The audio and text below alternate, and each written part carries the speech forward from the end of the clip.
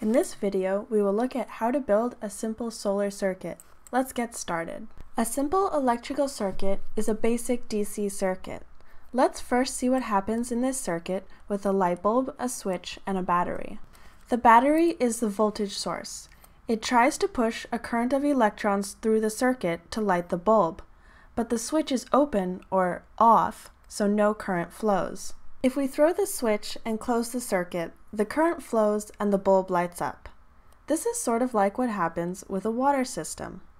Say we had a tank of water with a pipe coming out the bottom. There's a faucet on the pipe that acts like a switch.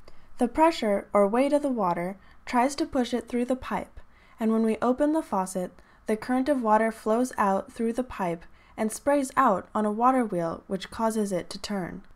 This water pressure is like voltage or electrical pressure. The current of water is like the current of electrons, and the water wheel is like the light bulb. It uses the energy of the current. We could use a solar cell as a voltage source instead of a battery. In this circuit, the solar cell is connected to a small motor that has a fan attached. The motor is the load, the wires conduct the current, and the solar cell provides the voltage that pushes the electrons through the circuit. Notice that the wires are color-coded to show their electrical charge. Red wires are positive, black wires are negative. Let's think about our water system again. What if we need more energy to make the wheel spin faster? We could double the height of the tank. This would double the weight of the water and increase the pressure pushing the current through the pipe.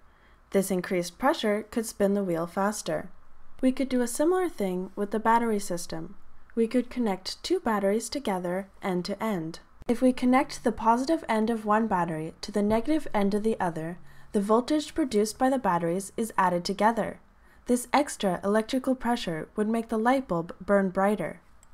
This type of wiring is called series wiring because the batteries are connected in a series, one after another. Here's how this circuit would look with solar cells as the voltage source. By connecting the red wire from one cell to the black wire of the next, the voltage of the two cells is added together. Cells are connected in a series, one after the other, like a string.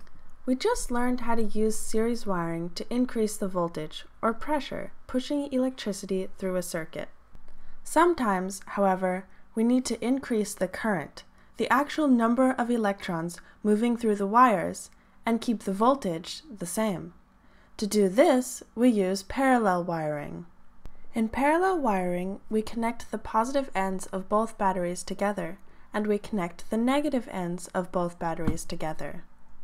Now, instead of the electricity flowing in a series from one battery to the next, there are two sets of wires from each battery connecting it to the load. In parallel wiring, the currents produced by the batteries are added together, but the voltage remains the same. Here's how this looks when we use solar cells instead of batteries. The red or positive wires are connected together on one wire leading to the load, the small motor in the fan, then the black or negative wires are connected to the other lead to the motor. By connecting the positive wires together and the negative wires together, we've created a parallel circuit, and the currents produced by the solar cells are added together. The voltage in the circuit is only as much as one cell can produce. Now this can be a bit confusing, and poor old Pa here is having a hard time keeping it straight. So please help us, save Pa! Now, save Pa is actually a handy little memory aid. SAV stands for series adds volts, because in a series circuit, the voltage is added together while the current remains the same. PAA stands for parallel adds amps, because in a parallel circuit, the amps, or current, is added together while the voltage remains the same. This concludes our electrical short on simple solar circuits, brought to you by Solar Schoolhouse.